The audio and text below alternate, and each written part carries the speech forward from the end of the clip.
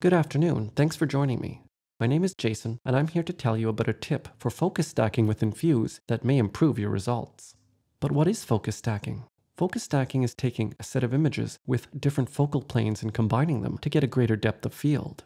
There are two main commercial programs to do this, Helicon and Zerene Stacker.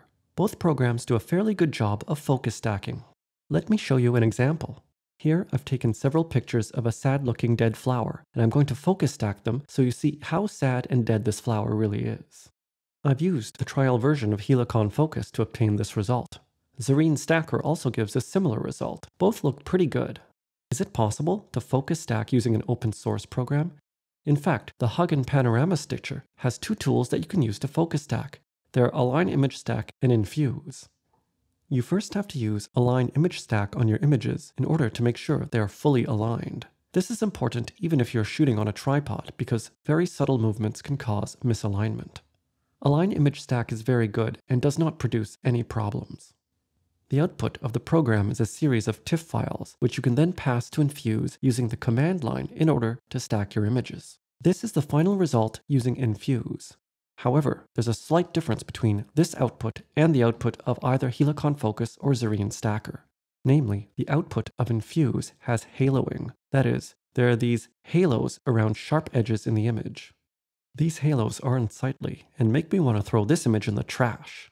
Unfortunately, it is very difficult to fix these halos automatically using the different options of Enfuse. One option is increasing the contrast window size. Using a value of 21, for example, over 7 does seem to make the halos less apparent. However, it never fully gets rid of them, and making this value too large starts to introduce other artifacts. There is another somewhat quick way to reduce the halos, but it's a little less automatic. Let me tell you about it now. If you go back to the standard options of Enfuse for focus stacking, you'll notice that the contrast weight is 1, whereas the exposure weight and the saturation weight are 0. This makes sense for focus stacking because if you use a positive value for exposure weight or saturation weight, this will actually decrease the detail in your image and make it look equally unsightly. However, let's not completely abandon this idea. It is true that by making the saturation weight positive, you'll make your image less detailed. However, you also eliminate the halos or at least greatly reduce them. Thus, we make two stacks. First one with the saturation weight 0, and the second with a positive saturation weight of 0.4. Now we can take the two stacks and import them into the GIMP as two layers. You can of course use another image editing program such as Photoshop to do this as well, but since Photoshop is cursed, I refuse to use it. In any case, take the layer with the saturation weight of 0 and place it on top. Now add an alpha channel. This alpha channel is added so that when you use an eraser, you can erase the image and reveal the bottom layer.